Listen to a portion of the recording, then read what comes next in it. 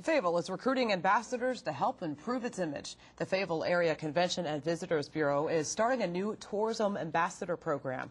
News 14 Carolina's Gavin McRoberts joins us from the Fayetteville newsroom now to explain. Gavin?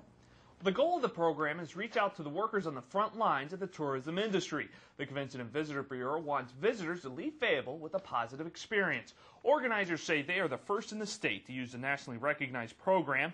The first of several classes in Fayetteville have already begun. Instructors are being trained to be ready to teach the 4,000 tourism workers in the Fayetteville area. Their goal is to teach 900 this year alone. Once students register, they'll learn about the history of the area and what there is for visitors to do. They'll also learn how to improve customer service. Once the course is completed, they'll then become certified tourism ambassadors. The president of the Fayetteville Area Convention and Visitors Bureau says word of mouth is the best form of advertising.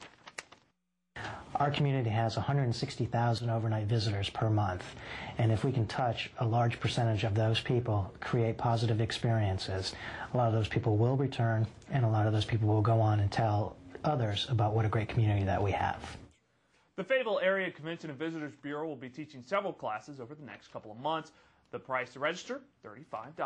Reporting from the Fayetteville newsroom, Gavin McRoberts, News 14, Carolina.